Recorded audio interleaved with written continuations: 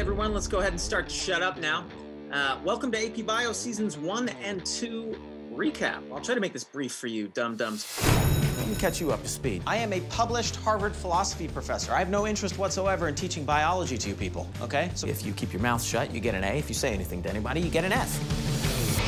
As for the kids, there were a few standouts, and there were a few stragglers who cared more about the rules than cared about justice. As you all know, this week we are devoting our attention to the psychological dismantling of my academic rival, Miles Leonard. Are you seriously never going to teach us biology at all? Yeah, that's right. No, I was going to use the kids to ruin the life of my rival, Miles. I got a lock of Miles's hair, boss. Was that unethical? Maybe. Did I care? No, of course not. And who's going to stop me? This guy? I may be a cutie patootie, but I'm still the boss around here. Or how about his painfully optimistic secretary, Helen? These are examples of inappropriate touching in the workplace. Honk, honk, honk. Were these three bundles of joy? So it seems like you're enjoying yourself here? God, no. Teaching high school in Toledo. It's terrible.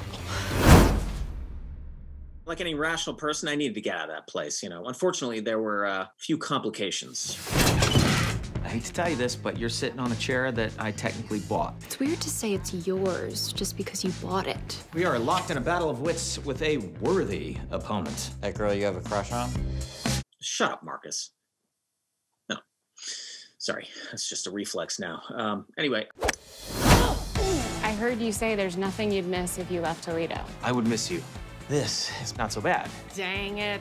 They said I don't have a high school diploma. Well, yeah, because I didn't graduate from high school, you dummies. Well, it looks like Helen Henry DeMarcus is going back to high school! I teach, sorry, I'm turned. Good luck.